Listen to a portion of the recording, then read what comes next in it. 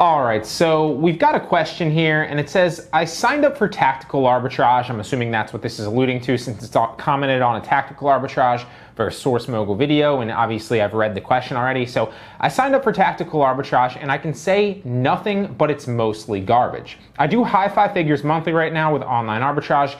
It won't even find my own profitable products when I specifically target the same store and category.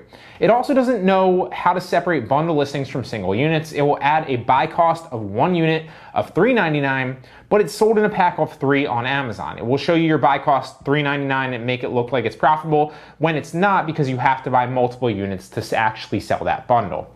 My question is Source Mogul the same? So obviously I've done this video already, right? Like I've covered tactical arbitrage and Source Mogul, what my opinions on both softwares are, right? Like the pricing structures, how much they obviously cost you, the effectiveness of the software, and my own personal experience with both of them. So I definitely recommend that anybody has a question about this, go check that video out. I will make sure to drop that down in the description if you're interested, right?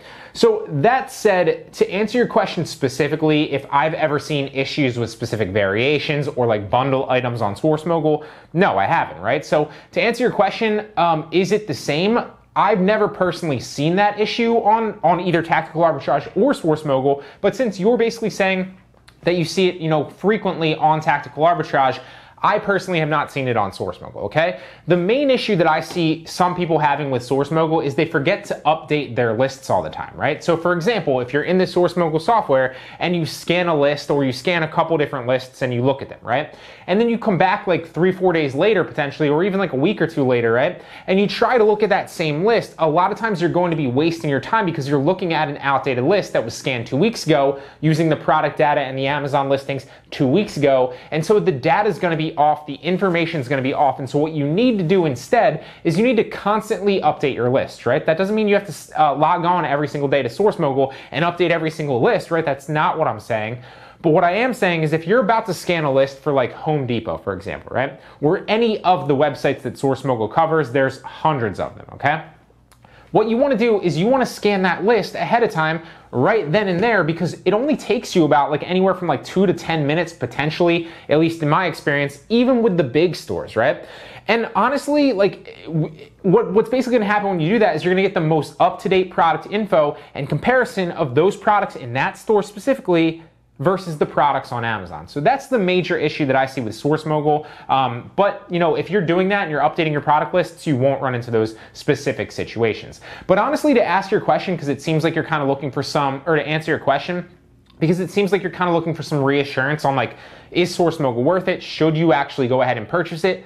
My best suggestion would be try it out, okay? They have a free trial. I've covered it in that actual video. I'll link to the free trial as well for Source Mogul down in the description if you want to check it out, okay? There is a complete free trial for Source Mogul, so you don't actually need to go in ahead of time and be like, I need to pay for this just to find out if it works. You can log in, use the free trial, find out yourself if A, it works, B, you like it, and C, it's something you see yourself paying for long term, or at least for the next month or so, right? And then ultimately decide for yourself, okay?